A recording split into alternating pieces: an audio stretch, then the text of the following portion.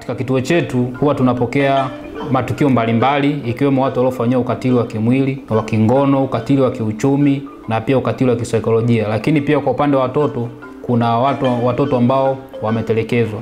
Mashauri yote hayo huwa tunapokea hapa. Mtu ambaye ametendewa matukio hayo huwa akifika aidha anaweza kama ripoti kwa polisi au kwa daktari moja kwa moja. Lakini kwa mfano akiripoti kwa polisi lazima aletwe kwa daktari kwa ajili ya kupata matibabu mbalimbali.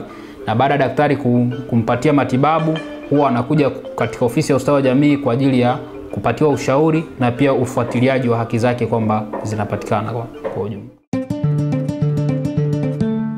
Tumehudumia wagonjwa wa kategori nyingi. Sana sana tukichukulia kwa jinsia, tumehudumia jinsia zote, wanaume na wanawake. Lakini wagonjwa wengi tunaowapata ni wanawake.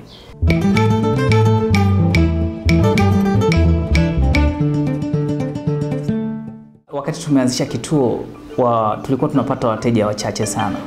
Lakini TAYOA ilipotoa ilivyofadhili vipindi 10 vile vya Radio Sibuka, tulienda tukatoa hiyo elimu kwenye hiyo radio na wagonjwa waliongezeka sana kwa kipindi kile. Na mpaka sasa hivi wagonjwa wameongezeka na wilaya yetu ina uelewa mkubwa kupitia hayo matangazo tuliyoyafanya kwenye Radio Sibuka.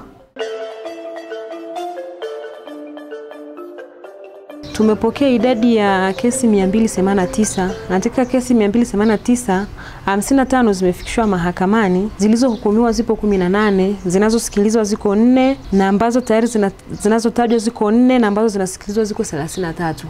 Na tunapopokea mhanga katika kituo chetu inategemea na ile tatizo alilokuja nalo. Lakini moja kwa moja, kwa mfano ni tatizo la kubakwa, huwa tunampatia PF3 na mfikishia moja kwa moja kwa daktari. Pia nitampeleka kwa social welfare ili aweze kumpa counseling, ila kesi tunaenda kufungua kituo kikuu cha polisi kule center.